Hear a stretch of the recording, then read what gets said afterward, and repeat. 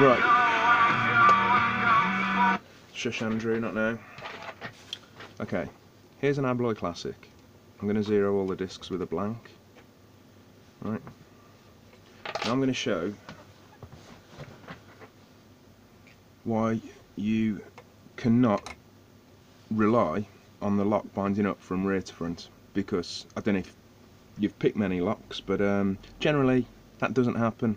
You won't get a particular brand of lock that always binds up front to rear, rear to front, or in any particular order. It's just not how it works. So yeah, let's zero that one back.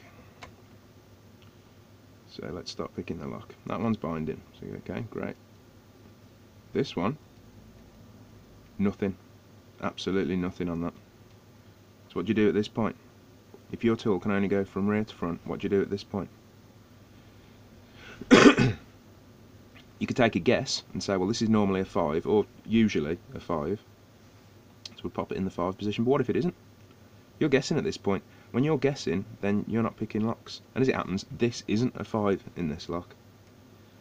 So we're going to leave it at 0 anyway. That one, okay, I can get a bit of feeling on that, I'll leave that round to there. That one, nothing, not binding at all.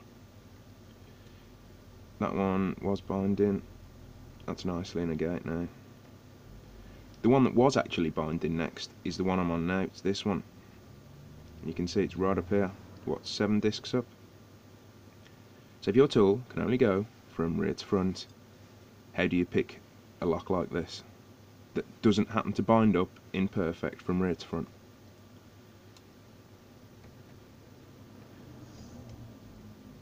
Now if your tool can go from front to rear and rear to front, you also have to remember you need to be able to put one at a 5 and another at a 0 and still manoeuvre to the full range without disturbing them. See, that one's, yeah, let's move it right round to 0. So I'm moving this one round and you can see, well, I am disturbing them, I'm disturbing them within the allowable amount, which if you'd have read my essay you will know is 6 degrees. So there you go, just a quick demonstration as to why your tool can't only go from rear to front.